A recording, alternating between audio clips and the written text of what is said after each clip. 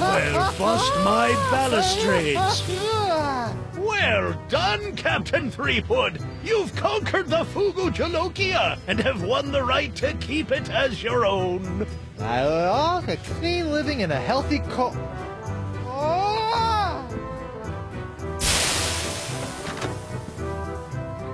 Probably got permanent glossal damage, but it was totally worth it to get my hook on that pepper.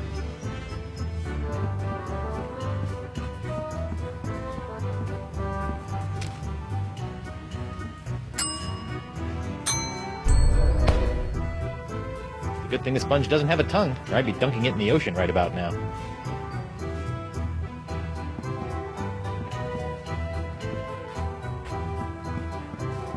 Ouch!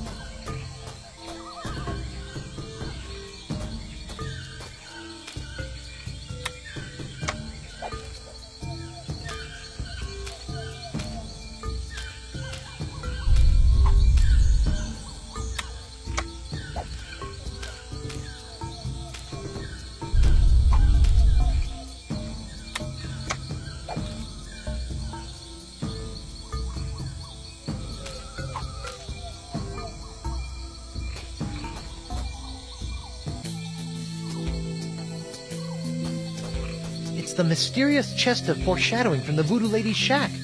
Who knows what sort of useful voodoo bric-a-brac lurk in its locked timbers? Even more importantly, how am I going to unlock it to find out? Let's see, what do I have now that I didn't have the last time I tried to open this chest? Ow! Stupid hook! Oh, it can't be that easy.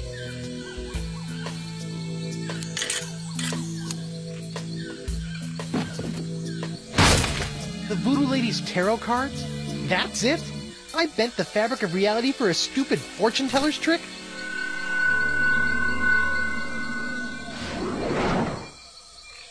Okay, that's a pretty good trick. Looks like there's a few cards missing, but I'm sure there's enough precognitive mojo in these babies to count as a Sixth Sense course.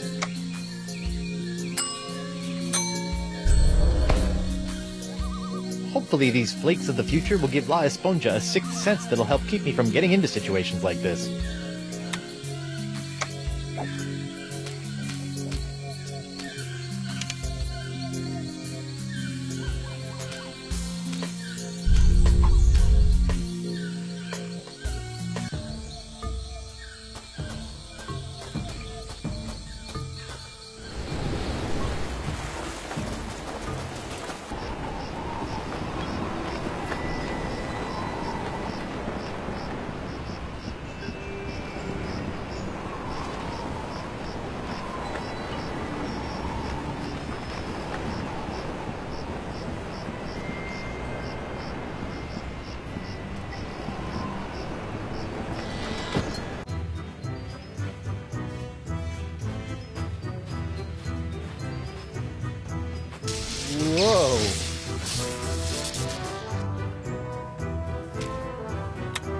I wonder if La Esponja Grande can sense the future now.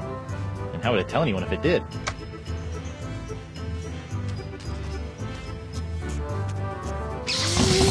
Yow! Ooh. Whoa. Tingly. Oh, hey, what's this? Ah, so that was the shocking dessert.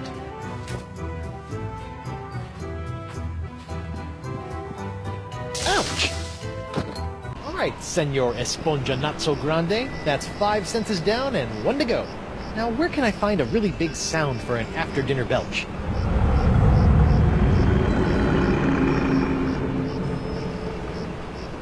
Well, there's only one thing on Flotsam Island that can make a noise like that. Elric, I live forever, Elric, immortalité. Où est les forever, moi? Où est qu'on connaît chez moi? Elric, I live forever, Elric, immortalité. Ha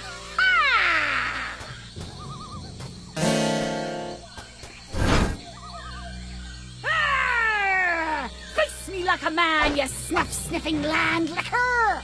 You heard the lady Desinge. Guybrush, get out of here and find your own treasure! This one's mine!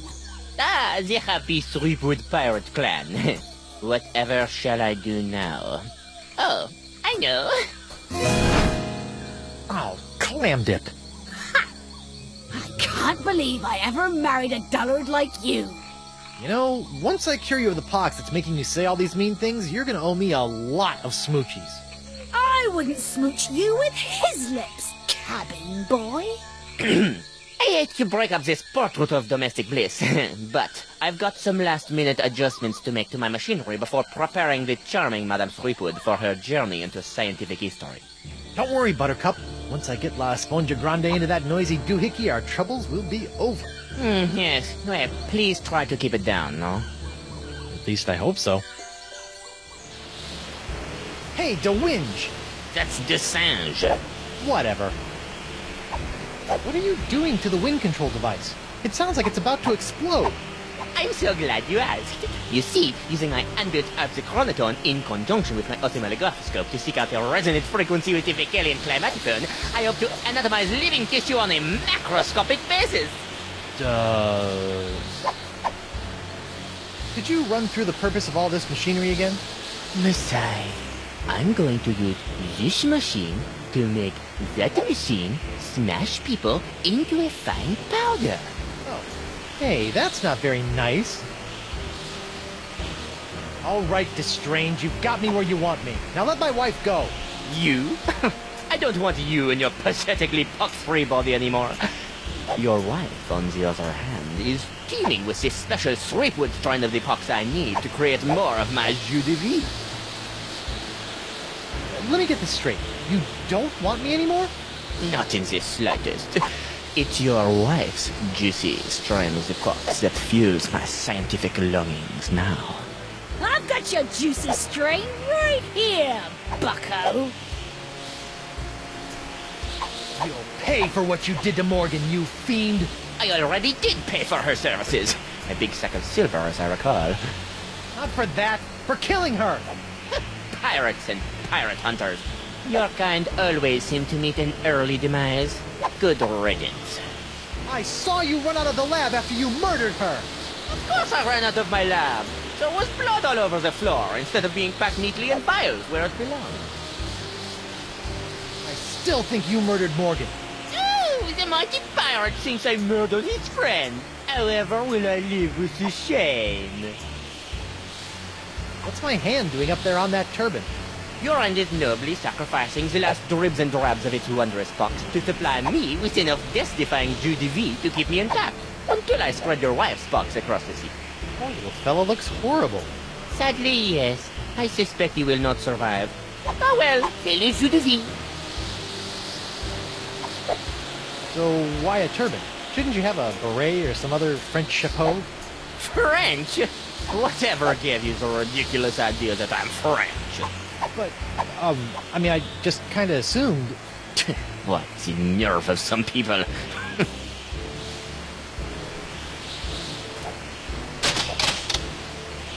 What the heck is that thing supposed to do? This is my Arpsichronoton, which I can use to remotely manipulate the Vicalian's wind control device without all that tedious mucking about in the jungle with ancient items. Can't say as I blame you. All that running and spinning and weathervaning did get on my nerves after a while.